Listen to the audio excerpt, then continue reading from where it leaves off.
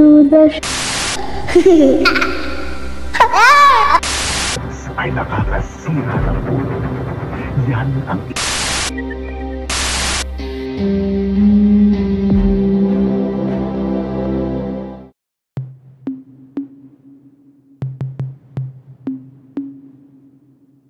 Racumin is a line of rodenticides produced by Bayer AG. In the Philippines, a specific commercial became iconic to Filipinos due to its unsettling atmosphere and its so-called iconic chant. The commercial starts with a rat avoiding a mousetrap as the number of rats increases. A segment where a kid was scared as he was standing on a platform was shown. The iconic scene of a voiceover chanting "Daga, Daga, Daga" was narrated, and as the number of rats increased, the chant became faster and faster. When the rats are fed with Racumin, the rats decrease, and so the chant becomes slower. The words, "Sa Racumin, matali naman ang daga, wala pa rin kawala" was shown. The commercial aired in the 1990s primarily on ABS-CBN, GMA, and ABC5. The commercial was always discussed in the spooky advertisements groups, and the recollections of the eyewitnesses are the only solid evidence of the commercial. For now, the commercial remains lost.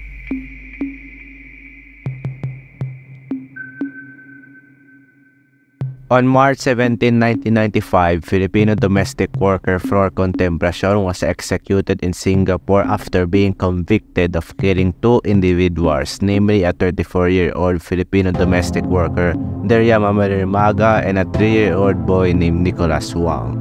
The execution caused a massive rift between the relations of Philippines and Singapore, along with causing several protests across the country for Contemplacion.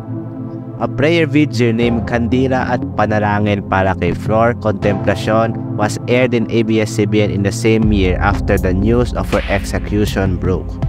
The commercial starts off with a dark background as a candle is being lit in the dark, accompanied by the song Habang May Buhay by Vency Cornejo. The voice-over Peter Musky narrated over the commercial. An eyewitness was able to memorize the start of the narration. Mga kababayan, sa mga sandaling ito, tayo po ay mag-aray ng katahimikan, kandila at panalangin para sa ating mahal na kababayan na si. A superimposed picture of Flor Contemplacion was then shown. The plug was mainly shown to the network at all times, mainly during afternoon and night, and it lasted for several weeks. With Peter Musngi's deep-pitched narration and its background, the commercial became iconic due to its eerie and unsettling atmosphere. For now, the only footage we have of the commercial is a 1-second frame from ABS-CBN's Millennium Station ID, although recreations were made by several people.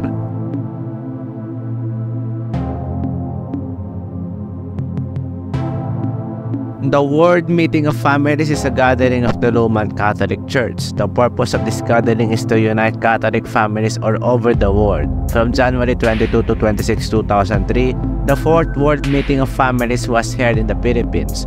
Pope John II was unable to attend due to his poor health, although the event continued and a live recorded message from the Pope was made.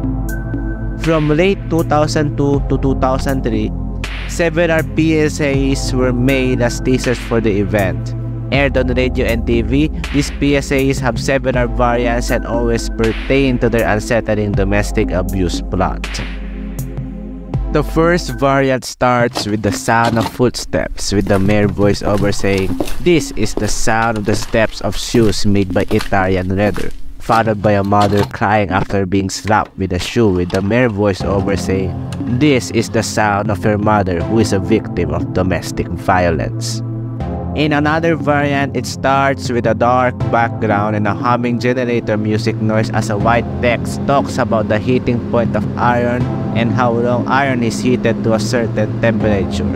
The text and humming noise abruptly disappear as something is hit and someone screams in pain. There are said to be two versions of this variant, a man screaming and a woman screaming. A new text then appears and a creepy music box tune is played. The text kept changing until the logo appeared and the music box tune stopped. there were also 2 more PSA variants, a child singing Fair Jack as he suddenly cried after singing about her family, in a version where a child and a woman are repeatedly being whipped by a belt as the child says, "Tama na." Only remembered by several eyewitnesses or variants are currently lost.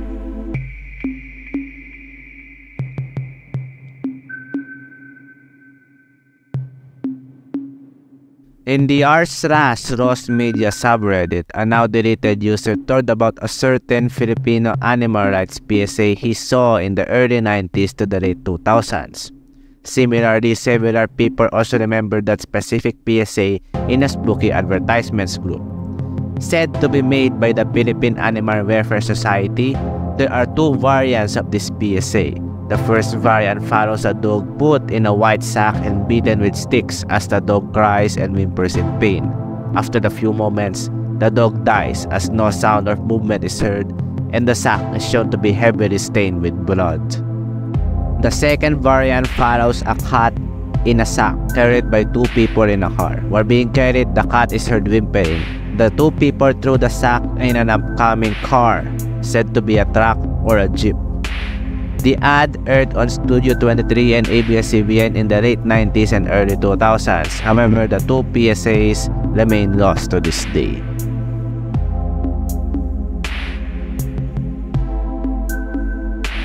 Seed love devotion, also known as the 1 o'clock prayer habit, was developed by the Mama Mary's Movement Foundation Incorporated. Since the 1990s and 2000s, ABC5 has primarily aired the daily 1 o'clock prayer. There are 2 versions. The first version, which aired from the late 1990s to the 2000s, and the second version, which aired in the 2000s. The first version is infamous for its unsettling atmosphere, as it also contains a picture of the Agu apparition. The interstitial starts with the time 1 o'clock displayed. The word wish, worship God the Father, Immaculate Heart of Mary, Sacred Heart of Jesus, Holy Spirit is shown, followed by an image of the Sacred Heart of Jesus and an image of the Immaculate Heart of Mary. The Hail Mary prayer was then narrated as different pictures of Mama Mary, Baclaran Church, Catholics, and the infamous Agu apparition are shown. A typewriter like words, "Heavenly Father," with Mama Mary, "We lift up to you the petitions of our brothers and sisters who are praying now," was shown. After a long pause, a picture of Mary crying with Jesus, said to be the Pita painting, was shown during the "And at the hour of our death, Amen" part. The phrase "Mama Mary read us to Jesus," seed love devotion, on upward Garamond font was then shown along with the logo of Mama Mary's Movement Foundation Incorporated. The commercial became a hot topic in the spooky advertisements group. It was mainly aired during Cine Classics on ABC5. An eyewitness also saw it air on IBC13. The second version, which aired in the early 2000s, is freely available online. This version is more light-hearted than the first one. Several pictures featured in the first version are also available online. I recently contacted Filipino archivist Andas Fixation, and he had the tape that had the prayer, but he unfortunately threw it away.